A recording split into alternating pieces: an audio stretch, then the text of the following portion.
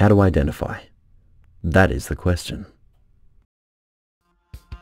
Some introduced from foreign lands, and some natives. Is identification difficult? Not so, in fact, especially if one follows a few basic steps in the art of practical, everyday identification. So is the Cook's pine. Off the coast of Australia, these two species evolved independently on separate islands. The differences are superficial and therefore quite easy to identify. Just crush one in your hand and you can quickly smell the perfume. These trees had to be removed to make way for street wire supports. These were not poles for telegraph or electricity, but for telephone wires.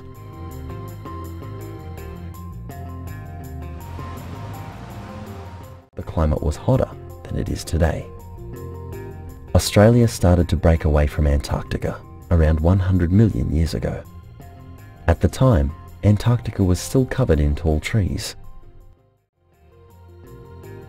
Brushbox is by far the most common street tree in the large cities of Australia.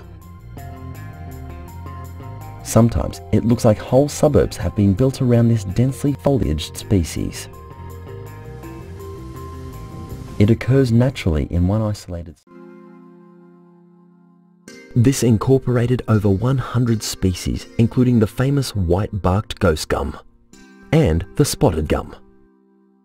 A common street tree and probably one of the best-known gum trees. Its Latin name being Corymbia maculata. Inner city areas. These are English elms. They are the defining tree of Melbourne, a link to its settler past. Elms have been planted here since Melbourne became a city. When naming plants, for example, Banksia integrifolia, the scientific name is traditionally written in italics. The genus starts with a capital letter and the second name, the species, with the lowercase letter. This is called the binomial naming system. It was devised by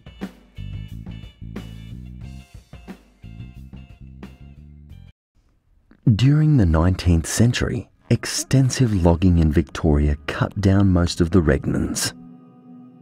Selective logging still goes on today. Back in 1880, a government surveyor named... This bizarre-looking tree is very much Australian, with only one species out of more than 70 occurring outside of its borders in Papua New Guinea. It's the stem. The number of these teeth-like leaves will tell which species the tree belongs to.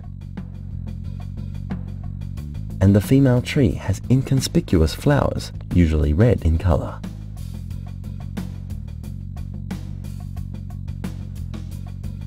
Mount Dreadful, Mount Despair. The savage winds shout among the rock clefts. He continues. Some see no beauty in our trees without shade, our flowers with... Just about every large city has them. In London, from where the hybrid got its name, sometimes it seems to be the only tree for miles. No one tree has aroused as much passion as the London plane. Over 2,000 of them. Included among them, and unbeknown to them at the time, they had examples of a tree that was going to define a whole nation. This couple of species that they took back with them to England was later to be named as the greatest tree genus of all time. It was the